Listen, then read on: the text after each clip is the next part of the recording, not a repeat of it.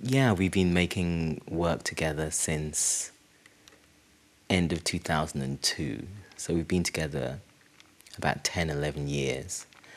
So the core of the group is videos, films, in the kind of essay film tradition. And then around that, we curate the work of filmmakers whose work we admire. And then we also work on editorial projects and publications. So the Otolith group is a platform for all these activities, but at the core of it is a certain cinematic inquiry. The essay film tradition has a time traveling dimension to it, and it also has a science fiction quality to it. You can see that in Sans Soleil very clearly, the man from the 41st century who is lost forgetting. And in this case, in the Year of the Quiet Sun, that's exaggerated because the images we are looking at are postage stamps, and the central idea is that these postage stamps are the last remnants of a visual culture, of a particular political moment, which was destroyed. And so in the Year the Quiet Sun is looking back at the years between 1957 and 1966, when the colony of Gold Coast became the independent nation of Ghana, led by this charismatic revolutionary figure, Kwame Nkrumah. And in those 9 years, they pursued this very vigorous cultural policy of Pan-Africanism, which is a kind of a continental consciousness bound up with the liberation of all the different countries, and then trying to create different frameworks for continental independence. The idea being that the independence of one country means nothing without the independence of the entire continent.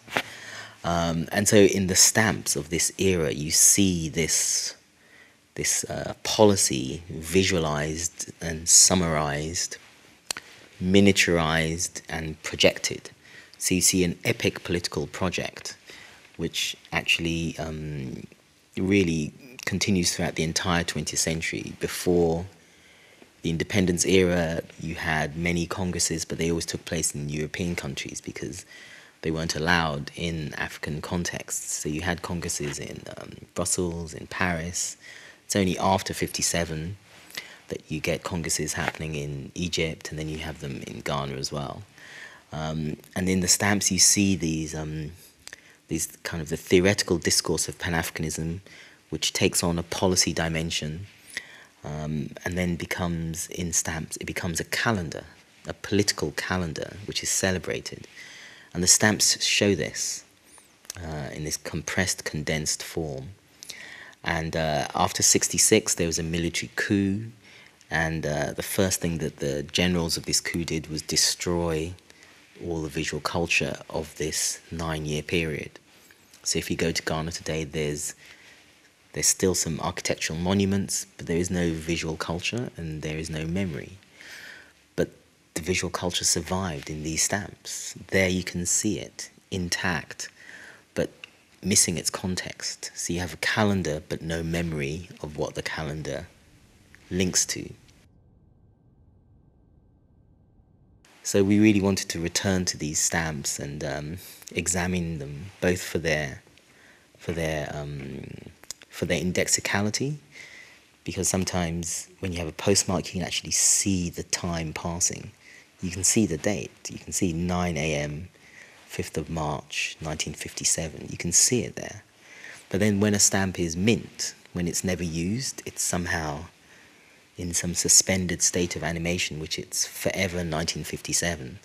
So between this temporality of the indexical time and this suspended animation of a kind of eternal time, the film can move backwards and forwards between these two states. We we went to specialist websites, and you enter the country and the year that you're looking for. So you enter in Ethiopia 1961, and there they come. And then you locate the stamp you want, a particular stamp which indicates a building called Africa Hall, where the first Organization of African Unity Congress happened in '63, a giant building, and you click on that stamp and you make a bid for it. There's a collector, and the collector says, this stamp costs €3. So you bid €3.50, and then you have to wait maybe 3 days for the auction to end, and then into your email comes a notice: you have won this stamp. Then you pay for it by PayPal, and then a few days later it arrives, and the stamp is wrapped up in transparent paper, and then the paper is sandwiched between 2 bits of cardboard, and then the cardboard are wrapped up in a piece of paper giving you the details of the stamp, and then all of that is in an envelope, of course, with more stamps. And these come from all over the world. So we were ordering stamps from India, from Canada, from Russia, from Australia, just from everywhere. So they would come in. And what we liked about them is that these stamps are somehow locked in the world of specialist collections. And I have no particular interest in the world of collectors. Stamps I find them quite pedantic and fiddly, and I don't like the tweezers and the magnifying glasses. I couldn't really care about any of this. But when you have a project that is somehow greater than the stamps, this charges them with something that becomes really compelling. So we would get them, and then it became, a question of sequencing them so that they begin to tell or begin to indicate fragments from a larger narrative. And stamps, they're indexical and iconic, but they're not narrative. They actually stop narratives because they actually stop time. So we would create this geography out of these times, and the question then became how to move from stamps to footage. So the film is continually going backwards and forwards.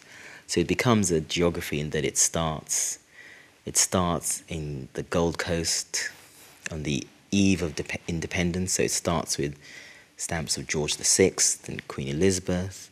Then it goes to Ghana, and it reveals that these stamps created in Ghana were not created in Ghana at all. They were designed on Wall Street by a company called the Ghana Philatelic Agency, which is a New York-based company which still exists to this day. Now it's called the Interphilatelic Agency. And this agency commissioned 22 designers from all over the world, from Hungary, from Israel, from the UK. And it was the designers that made the stamps, but they made them according to the policy of the government. So that's a fascinating story of kind of production and design thinking. And what you get is a kind of, we call it a Pan-Africanist pop art, because you get these repeated design elements, stars, the outlines of the continent, the outline of the country of Ghana within the outline of the continent, and then quite inevitable and familiar tropes: doves, laurel wreaths, eagles. So these very, very archetypal images of peace and of freedom and liberation. And in this sense, stamps are quite childish. They have such a limited space that they have to visualize complex political doctrines as single images. You see the dark side of a political context through its relentless focus on its optimism. And we like these qualities. Stamps are also the front end of global infrastructures. At the very beginning of the film, you see these stamps from the era of George VI. So the stamps come from 1949, and you see this phrase, the Universal Postal Union, and this is a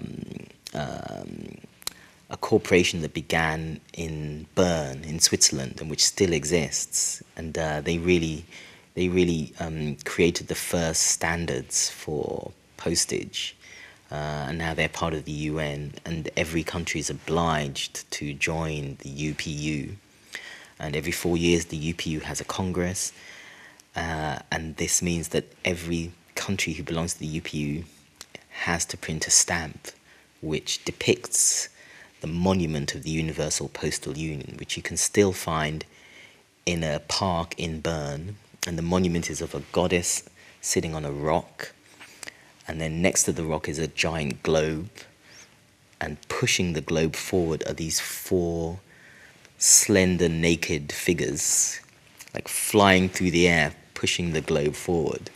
And so this is clearly a kind of a 19th century vision of global communications. And so what you get these moments where stamps continually display their own capacity to travel. So exactly, stamps are a government art form. They're a kind of functional form. So they have very little to do with art in the sense that we tend to understand art as critical or transgressive or questioning. They're quite the opposite of that. There's something like miniaturized monuments. There's something like abbreviated history paintings. They are art as a form of power, standardization, and infrastructure. And they become compelling precisely for those reasons, for their anonymity, for their mass distribution, for their mobility, and for the way they travel underneath our attention. The stamps return us to this moment when the atomic peace of the Cold War, the standoff between the great powers of the USSR and the USA, was designed to capture all political space and to close down all options. And so from 1955 onwards, with the Asian African Conference at Bandung in Indonesia, written about by Richard Wright in his book The Colour Curtain, you start to see a series of conferences and congresses that are designed to create and to hold open a space in which all the newly independent nations can hold open a space that is distinct from either of the great blocs. And the aspect that really interests me in that is the idea of creating a kind of a Pax Africana, an African piece that is separate from a Pax Atomica, from an atomic piece. As you analyze the Bandung Conference, the All African People's Conference of '58, the Accra Assembly Conference of '62, the Casablanca Conference of '61, the OAU Conference of '63, as you look at them, you realize they're all animated by the way in which the Cold War and decolonization and empire overlap. You realize that the great powers detonated nuclear bombs on the sites of former colonies. So you can see how France detonated its bombs in Sahara, but you can also see how Britain detonated its bombs in Australia. You can see how America detonated its bombs in New Mexico. And you can see how the Soviet Union were testing their bombs in Novaya Zemlya, which is one of the furthest points in the Soviet Empire. So in each case, there is this usage of either former colonial spaces or former Native American or Aboriginal spaces. And so there's a direct link between colonized bases, nuclear testing, and the peace of the so-called metropoles. The project to disengage colonial space from this kind of murderous atomic peace, was a huge project, which I think it's not really understood so much anymore, but it's really compelling to me, how to think Cold War and empire together in terms of something like a technoscience. And in some ways the project was successful. In other ways, maybe some of the countries underestimated how insistent and how treacherous colonial power could be, how the desire for colonial revenge could be so extreme. And so the Congo crisis of 60, 61 onwards, that indicates how a kind of murderous coalition of the CIA, the United Nations, the US, Belgium, the mining company Union Minière in the Katanga province, how this coalition of forces could roll back liberation, and then when you realize that the uranium for Hiroshima and Nagasaki was mined in the Congo, and then shipped to America to be developed in laboratories, and then to become a payload that's dropped over Japan.